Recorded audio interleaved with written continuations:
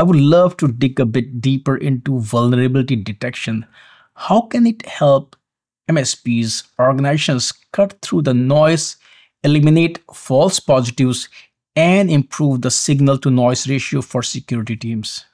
So again, just go back. It's better to restate what happens in general application vulnerability technology, right? So the scanning products, they look and scan for everything. So you might get millions of pieces of information, a bit like you get from security scanning products on routers or firewalls and things. It's a lot of noise. So that's why all of that information typically goes into an analytics platform, whether it's QRadar or Splunk or something like that as a SIM, and that's what security products do. They sift through that. You're trying to look for different security insights.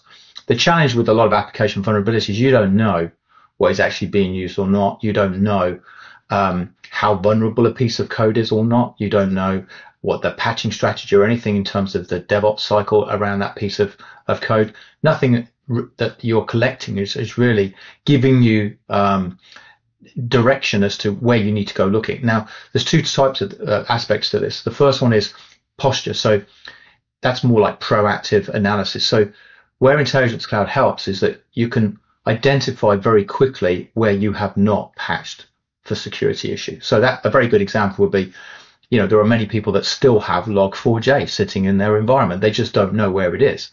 And the scanning products aren't finding it, right? So we can find that almost instantly with Intelligence Cloud. But also on the flip side of maintaining much better posture is what you do with an incident, right? If you have a breach and that was caused by some network vulnerability that ultimately led to an application vulnerability, you don't necessarily know where that is unless you can triage. And again, this is another aspect of the intelligence that we provide. We're not necessarily doing the job of incident reporting technology or incident management technology from security, but what we are doing is providing the intelligence.